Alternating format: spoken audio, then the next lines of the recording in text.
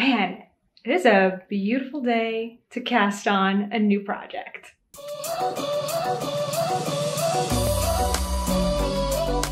Hey everyone, it's Natalie, also known as Knitty Natty. Today I'm going to show you how I use knitCompanion to start my new sweater project. So knitCompanion is an app that you can use on your iPad, iPhone, tablet, or Android phone. I've been using it for years, I think at least 2 years, maybe 3 years, to keep track of all of my knitting patterns. I love having them digitally because I can do so many more things with them. One simple thing is I just like to blow up the charts and words really, really big, and you can't do that on paper. But there's so many magical things within knitCompanion that you can do. There's a free version, and then there's also a paid version, which is really affordable. And I'm gonna show you features from both today. So what we're gonna do is I'm gonna show you what sweater I am planning to cast on. I'm really excited about it. And I need to do everything to prep for this sweater. I need to get my pattern loaded into knitCompanion, get it all set up. I need to make a gauge swatch, get my needles, my project bag ready. So this is all of that actual doing the project thing that is necessary before you start a project. I like to do this over the weekend. So it is a Sunday right now. It is snowing outside. Maybe I can show you the snow because it looks so pretty. I've got a little toaster in here with me, and I just have the next few hours to set aside and properly do the thing, because when you're starting a sweater, it's important to do all of those particular gauge swatching, looking through the pattern, all of those things. I think more than other projects that are hats, shawls, things that don't have to fit necessarily. Well, hats do. So I recently knitted a hat that doesn't fit that great, so let me take back on that. But I think it's just really important to do all of these things. So I'm gonna show you how I use knitCompanion as I'm getting that set up, along with a few other things. And I also wanna show you some of the new features that knitCompanion has to offer. So let's head over to my yarn shelf and talk about this project. I kind of love coming to sit right here in front of my yarn stash. I mean, I am dwindling it down a lot and working through it. And this sweater is gonna be one of those stash projects. It's gonna use up quite a few things. But I still really enjoy looking at my yarn. Am I being strange? Do you do the same thing? I am drinking coffee. It's my second cup from my little tiny coffee pot, and it's just nice. This is just the best way to spend a weekend, I think. Okay, so I need to purchase my pattern. So let me show you what I'm gonna be making. I have talked about this before, and I have this pattern in my queue right here. So you know what? I actually might turn things around so you can see the iPad, because I want this to be informative as well as fun and interesting too, because I think it's just, sometimes it's nice to see somebody go through this process, especially using an app or using Ravelry or anything like that, because I don't see tutorials like this very often. So let me kind of move this around and show it to you a little bit better. Perfect. Okay, so here I am in Ravelry. I'm actually in my queue. I queued up a bunch of projects when I was going through my stash, and this prismatic sweater is one of the patterns that I wanted to make. I'll show you my yarn in a second. So I am going to push Start Project, because that will take it from my queue into the project page. And setting up the project page is one of the things that I really like to do when I am getting a project started. So I'm gonna go through and add all the details. What I'll usually add is the needle size from the pattern. And once I swatch, I will change the needle sizes in here for myself. I also like to add a picture of the yarn, all of that. So I'm not going to take you through all that because that's very boring, and I'll come back when I have it ready.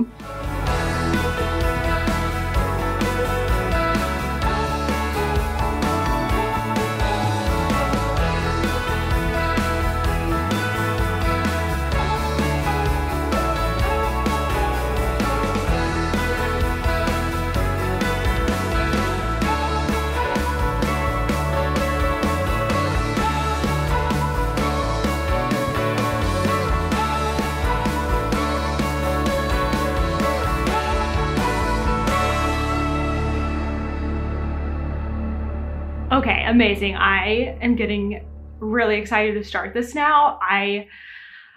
Sometimes starting a new project is hard because you're like, want to knit the thing, but you don't want to do all the little things you need to do before. So I feel like I'm trying to romanticize it a little bit, make it a little bit easier to do all the nitpicky things like setting up your project page, all of that, doing the swatch, to make it fun and to do it right. And then when you start the project, you're not like second guessing yourself and all of that.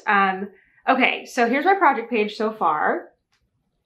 I have a picture of the yarn and I have all the yarns in there. I have the needle sizes from the pattern. Again, when I swatch, if my gauge ends up being different, I need to switch needle sizes. I'll go back in and change it, but I just like to have that set up here first.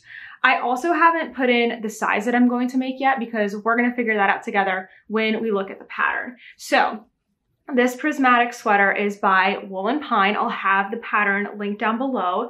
I love Wool and Pine sweaters. I've made 2 of them so far. I've made the sorrel, the summer sorrel that's short sleeved, and I made the sea glass tee most recently. So here's a better photo now of that prismatic sweater.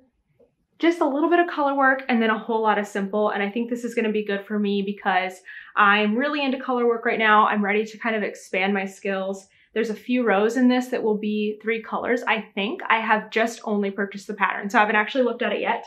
That was one of the things I did when I was off camera here. But I think there are some rows that have 3 colors, and that would be expanding my color work skills. I've never done that before, or at least I haven't in a while. Okay, so let me show you the yarn I'm going to use. It is kind of a mess because I have tried to use this yarn for so many sweaters, ripped them out. I had one that I had done a lot of and I ripped it out. And then I had kind of swatched for another, like I even have a little crochet swatch that I was thinking about doing a sweater dress a long time ago. I love this yarn. I just can't seem to love the pattern that I'm doing with it. So it's been ripped out, taken back. I think I have 4 skeins that have already been wound, and I actually have 2 right down here, 2 more. I have 6 of these. I'm not gonna need 6 for this sweater, I don't think. No, definitely not, because I got 6 to make this really long cardigan. So I will have plenty. I'm not even gonna wind up these other 2. They could potentially be used for something later. Maybe I'll destash them, I don't know. But this is, I don't even think I have a tag. This is Suburban Stitcher in Cinder, and all of these are now linked in my project page. I do think that Diane still dyes this colorway because it's been a really popular one. And then this is a scrap. I have, actually, I don't know what to reach for the scale right now. I'm not sure exactly how much I have of this, but I do believe I looked at my size and I think I have enough to do the prismatic part, like the part here that's kind of multicolored greens and blues and stuff like that. And then the other color that I'm going to be using is this. So both, actually all 3 of these I used in my shellography, and I just thought they were so pretty together. So this is going to be like that outline part. That's going to be the kind of window pane looking, and then this is going to be the majority of the sweater. And this has like black flecks in it, so I think that's going to look so good because this is like so dark it's almost black.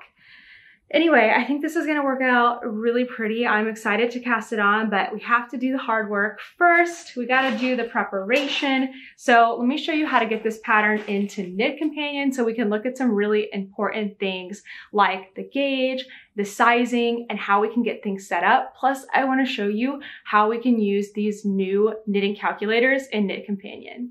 All right, so now we're here in knitCompanion, and there's always a few ways you can get your patterns. You can get them directly through Ravelry, which is what I'm going to do. If you have a PDF because you got the pattern from somewhere else, you can put it into Dropbox. Or let's say you like open up the pattern in your email or Ravelry, and there's always like an arrow to share. You can hit that arrow and choose knitCompanion, and it will bring you straight over to the app. So let's drag this in through Ravelry. I'm just going to hit Ravelry here at the top. You can search by the name of the pattern or the designer. So let's search for Prismatic. It showed up right here. I'm just going to click on it. It's downloaded. Okay, great. Let's view it. Now I'm just going to hit Start Project at the very top. Super, super easy. You can name this project something else. Like this is especially helpful, I guess, if you're making like another version. Let's say I wanted to make this again and I could download it as like Prismatic too. I'm going to be very careful as I show this pattern because this is a paid for pattern. It is not mine. So I'm only going to show you details that you could find in the Ravelry pattern page.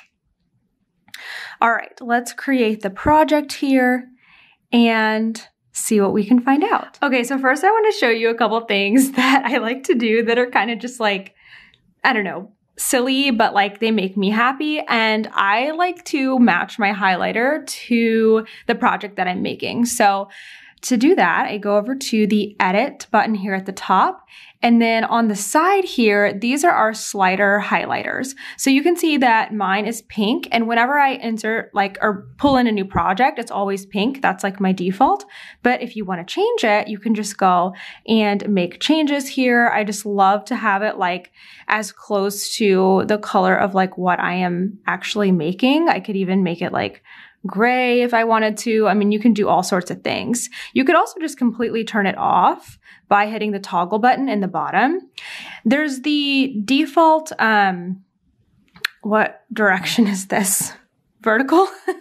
There's the vertical stitch slider too.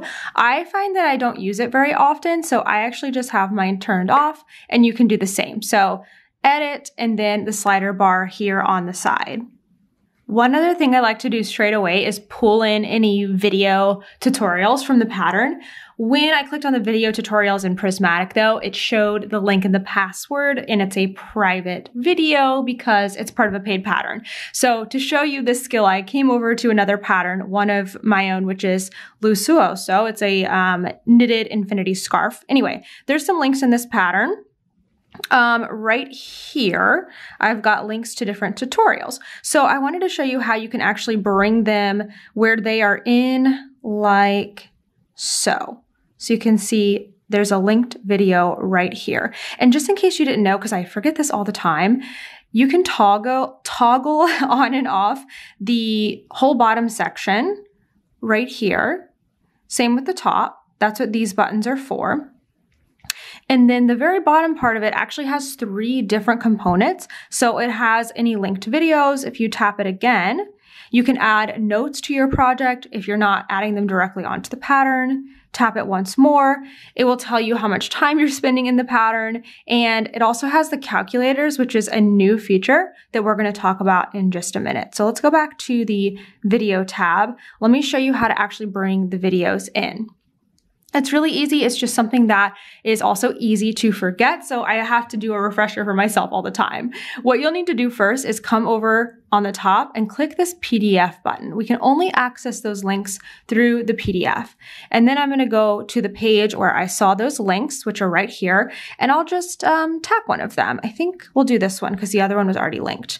So this is a video for Knit One Below. So I'm going to name it Knit One Below and click add my video link. Now I'll exit the PDF version and I'm back into the knit. And when I go to the bottom here, I will have my different videos.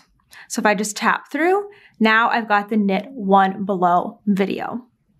The coolest thing about this is I can actually play it right within the knitCompanion app if I want to, or I can click on YouTube and it will take me over to it. Sometimes it's nice to have the video like down here as you're kind of looking at part of the pattern, and it just depends on what works best for you. All right, let's get back over to Prismatic and do a few more things to get this sweater started. I'm back over to my sweater pattern and I went ahead and linked the video.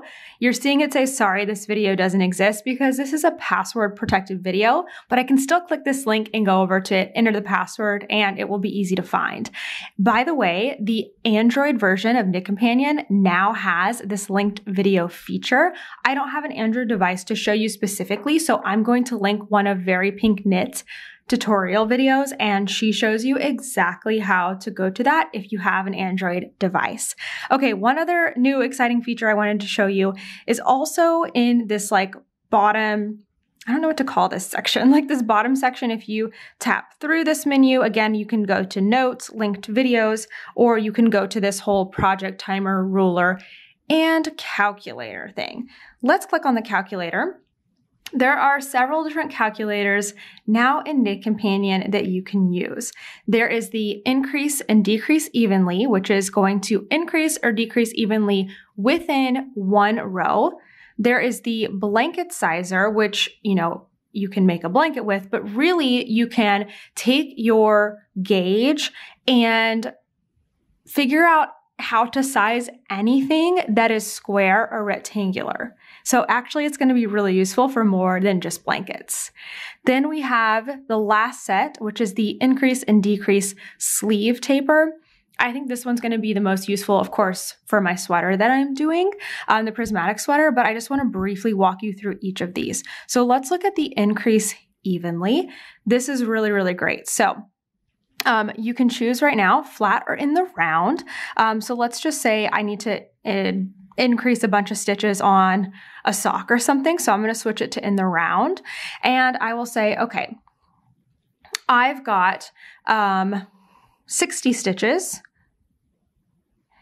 And I need to increase it by 12. I need 12 more stitches. How can I do this evenly within one round? Just a little hint. This is something that I actually do in my socks before the heel because it gives me more depth to my heel. So it's something that I'm going to be teaching very soon. Okay, anyway, you can use this on wherever you need to increase or decrease evenly within one round. So I have 60 stitches, we're pretending, and I'm going to increase it by 12. So how would I do that? I hit calculate, and then right here, I don't think I can zoom in, so let me pull this closer. It tells me exactly what to do. I will knit 3, increase 1, which is going to be like a make 1 increase, and then knit 5, increase 11 times, and end the round with knit 2. This is perfectly evenly spaced because it gives me 5 stitches between every single increase, and I had to do 0 math on my own. I think that that's so useful. I love that. I think that's so great. Okay, you can also hit copy to project info, and in that little notes tab, that's where that's going to appear. We're not going to copy this one, but let's try the blanket sizer now. So this one's a little bit different. Again, you don't have to use this just for blankets. You could use it for anything that is square or rectangular. Scarf, dishcloth, placemat, I don't know, whatever you're working on. And you have to have gauge swatch. So you have to know your rows and stitches per inch. You could even use this in crochet, I would say. I am making my granny stripe blanket. I could totally use, I did do this math, but I didn't have the calculator. So this would have been really great for me. So let's just say we are doing something knitted and we have, I don't know, let's do 10 rows per inch. And then let's say my stitches per inch are like, wait, that would be really small, wouldn't it? Let me change this to 20. I mean, really large. That would have been like huge stitches. Let's say 20 rows per inch and 5 stitches per inch. Oh no, per 4. Let's just do 20 and 20. That wouldn't probably be true, but this will help us just see how the calculator here works. So you can take your gauge. Now let's say I want this blanket that I'm making to be like baby sized. So what is that first? Blanket length. Let's just say 40. And blanket width, let's say 30.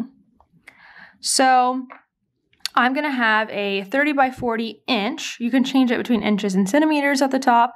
30 by 40 inch blanket, and then this is my gauge. So how many stitches do I need to cast on?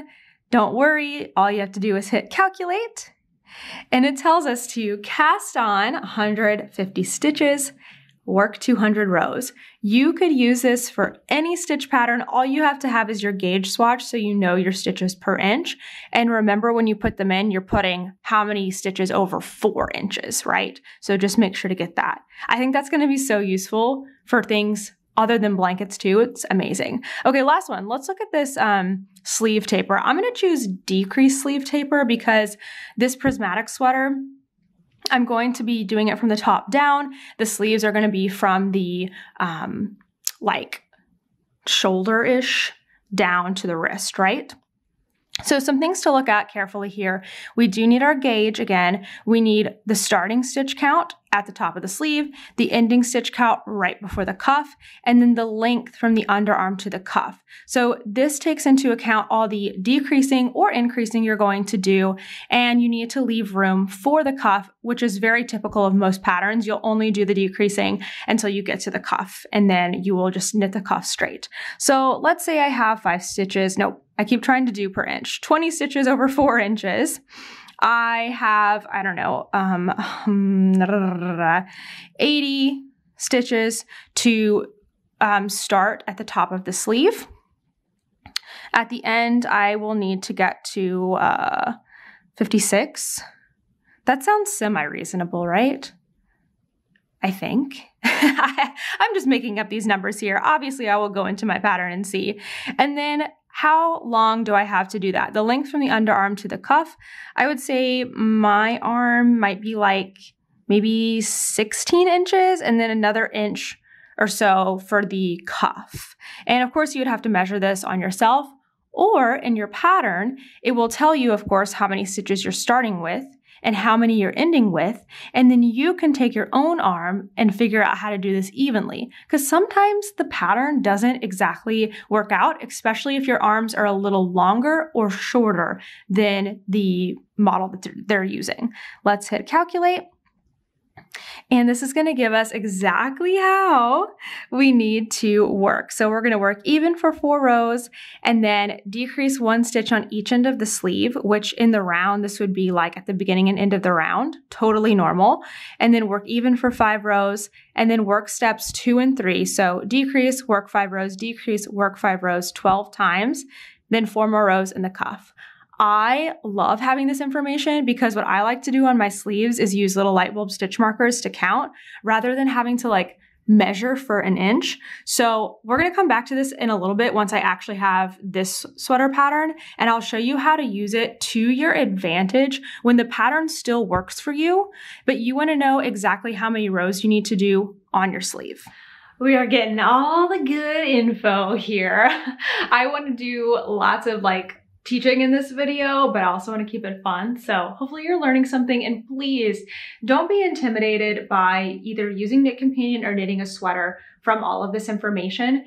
This is something that I have learned in years and years and years and years. So, you know, take it all in and implement a few things in your next sweater or pattern or when you're using knitCompanion. Don't feel like you have to start everything over and do all the things that I'm talking about today. This is just like, again, this is just what I've learned from doing this so many times.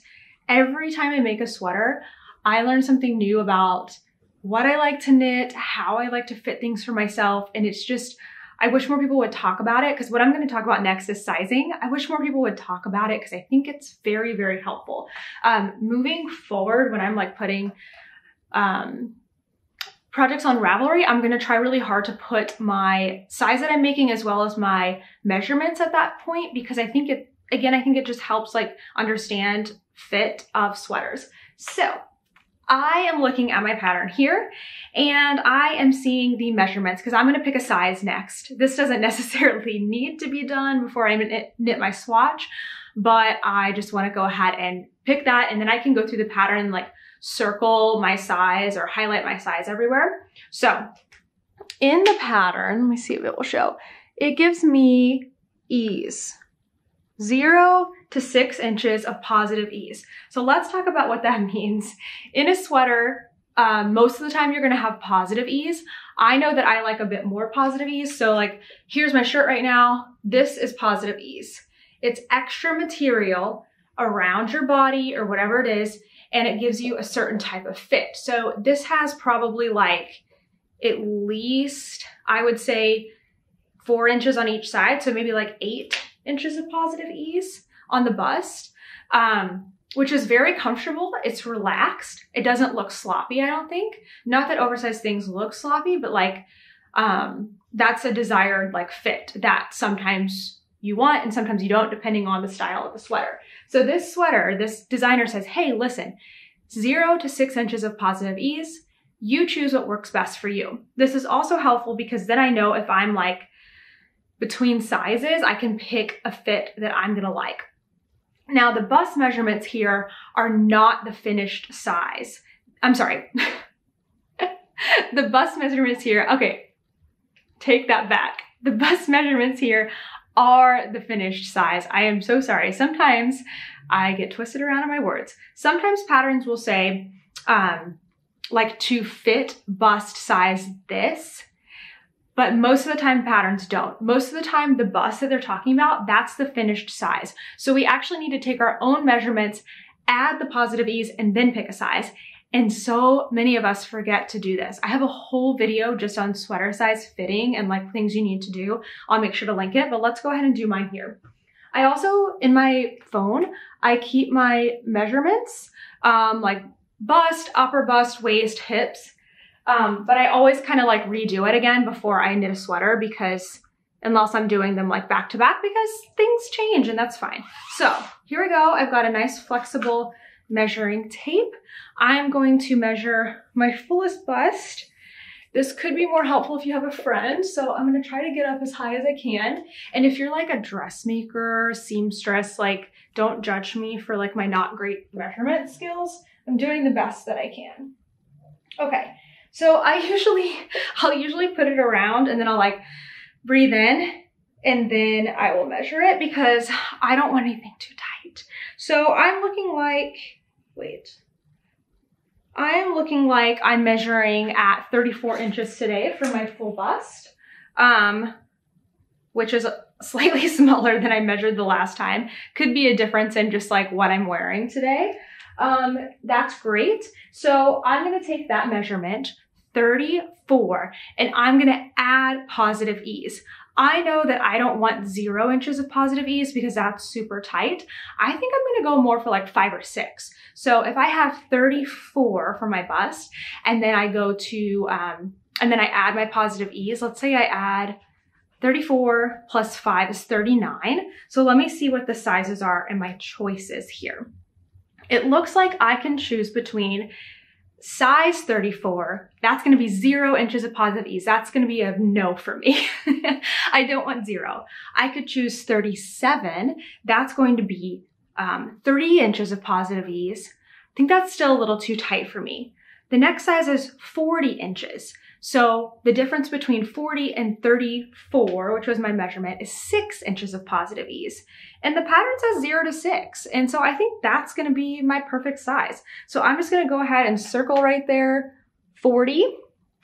I know that this can be so confusing sometimes because we are like thinking that we should pick the same size as we measure, but we need to factor in ease here. So now I can just go through my entire pattern and circle. I think I'm the 3rd size in from the parentheses. I can circle all of those numbers and just have all that sorted out from the start. So I've gone through and I circled all of my size, like in the entire pattern.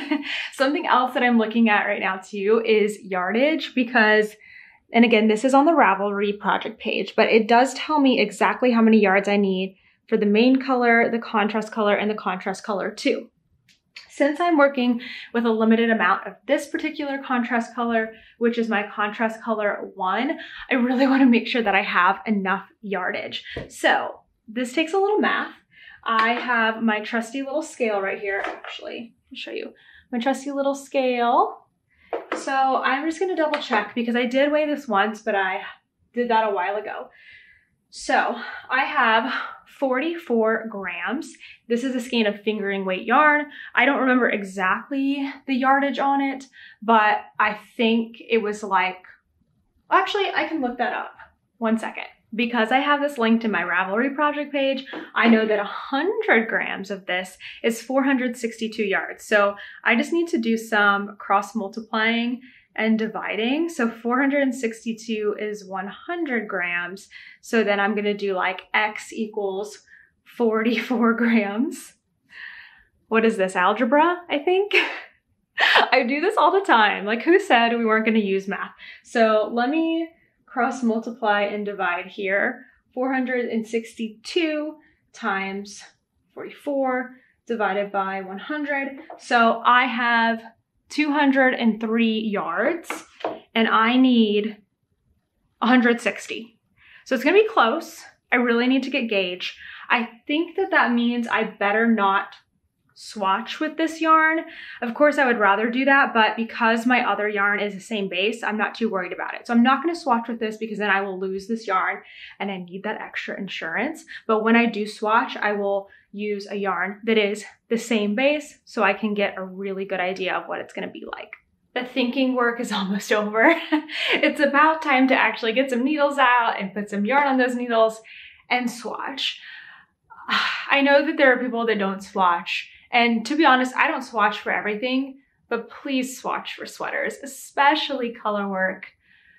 Please, please don't waste your precious time like that. Take the time to swatch, it's so important. I've learned some things about doing color work swatches. I did a color work sweater in the fall for the first time, a yoked color work sweater. And then I just did my sea glass tee, which I did swatch several times for. So this sweater is a combination of stockinette stitch and color work. When I look at the gauge, again, this is all on the Ravelry project page. It says, I've got like pink writing everywhere now. It says to do, okay, I can't see it when I put it up there because it's backwards for me. Okay, 28 stitches and 26 rows equal 4 inches in stockinette color work in the round. So keywords here are color work and in the round, which we can make both of those things happen. I have learned the cheat way to swatch in the round so that you only have to cast on like half the number of stitches you would need to actually join in the round. So I'll link that tutorial for you, maybe up here too. But that's such a great way to do it. I'm gonna do that with this swatch. And color work, it's so key. So what I'm actually gonna be doing, because I found that typically I need to go up a needle size in color work to match my stockinette. So I'm actually gonna swatch in stockinette stitch and in color work. I'm gonna have 2 different swatches, or I may do them as one big swatch and change needle sizes and see if those are going to work together similarly. Because most of the sweater is still stockinette, but I need that color work stockinette to match things. So my guess is that I will use this larger needle in color work and then have to go down a size for the stockinette because I'm such a loose knitter. I usually have to go down a size anyway. So suggested needle sizes are 3 and 4. 3 is for the ribbing, 4 is for everything else. But for me, I believe, this is just a guess, I'm gonna swatch. I believe that I will need to go down to a size 2 for the ribbing, that I will need to go down to a size 3 for all of the plain stockinette, and that I will need a 4 for the color work. So when I do my swatch, I'm gonna do a stockinette stitch swatch on a 3 and a color work swatch on the suggested needle size 4. And this is all just based on past sweaters that I've made and my best guesses. I'm gonna make these swatches, I'm going to wash them, block them, and wait for them to dry. I won't know until tomorrow if it worked. Of course, I'll get a good idea today, but I'm not gonna start anything today. So I'm gonna get these swatches ready. I'm also gonna use this swatch as an opportunity to practice using 3 colors in the round. So I've got the charts here for the sweater. I'm just gonna work like half of one of the charts and see how that does for me. So I am excited. I'm gonna go warm up some lunch. I'm going to put on Love is Blind because I've been binge watching this. I'm gonna start this swatch and just like enjoy the next couple of hours because it's probably gonna take me that long to knit it and just make it like fun, feeling like a knitting project instead of a chore.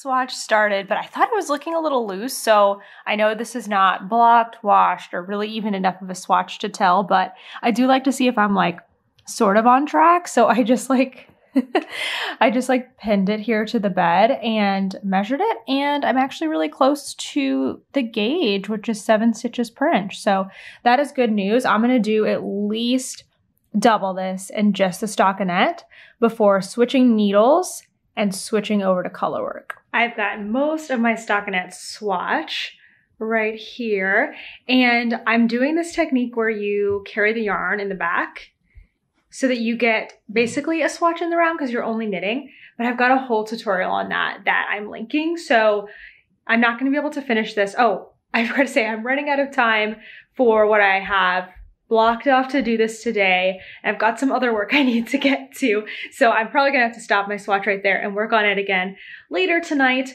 But yeah, so if you want to see the full deal, how you like finish out the swatch, washing and blocking it, I do have a tutorial on that. I'm just not going to be able to do it here in this video.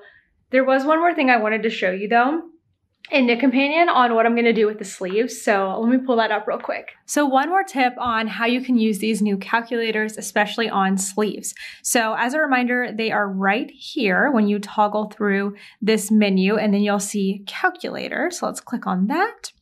And we're going to go to the decrease sleeve taper because in this project, I am going to be doing the sleeves from the underarm down to the cuff. So I know exactly what I need to put in now because I should be getting 26 rows per 4 inches. And if that changes in my gauge in order to get my stitch count, I can adjust this and adjust the pattern. I know exactly where my sleeves are going to start for my size, and I know exactly where they're going to end for my size.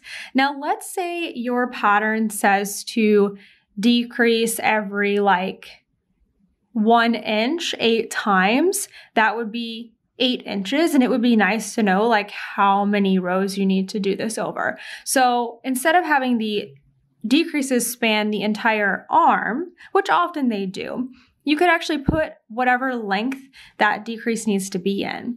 So my decreases are going to span the length of my entire arm. This pattern actually has you knit for a little bit first and then decrease evenly all the way down before you do the cuff. So my best estimate after having that like knitting section first and then the cuff is that I will have 13 inches where these decreases are going to occur. So I have all my information, my rows per 4 inches, how many stitches I'm going to have when I start the sleeve, how many I'm going to have when I end the sleeve, and then how many inches that I'm actually going to do this over. So let's see what this spits out for us. So at first I'll work for 6 rows, then I'll do a decrease round, and I will follow the decrease round in my pattern, work even for 8 rows, and then work the decrease row again to do this evenly, and then 7 rows and my cuff will start. So this is really, really great. This is super useful information for me for customizing my sleeve within this sweater. I'm going to hit copy info to project, and we're going to go back so we can find it. And if I tap through the same menu, now in my notes, I have those same instructions for the sleeve right here for me to access. I hope you enjoyed this video, kind of a different take on things, all of the stuff that happens before you actually start knitting a project. Hopefully there were some tips in there that you can use in your next project or your next sweater. I will have the links to download knitCompanion for both iOS and Android devices. You can find it in the Google Play Store for Android devices, but I'll have that link down below. And there are so many tutorials on the knitCompanion website. If there's anything specific that you're looking to learn, please go there because the tips are really, really good. And I'll have that very pink knits tutorial for the Android like video slurp thing that you can do linked in the description box as well. As far as this sweater goes, I'm going to finish up swatching hopefully later tonight after I am done with my other work tasks. And for the sweater, you're just going to have to stay tuned, watch the podcast, and see it develop. I'm really excited to get started on this sweater, and I always share lots of details in my podcast every single week. Thank you so much for watching. I'm going to go take Toaster out and enjoy the snowy weather. Hope you have a great one. I'll see you in the next one. Bye!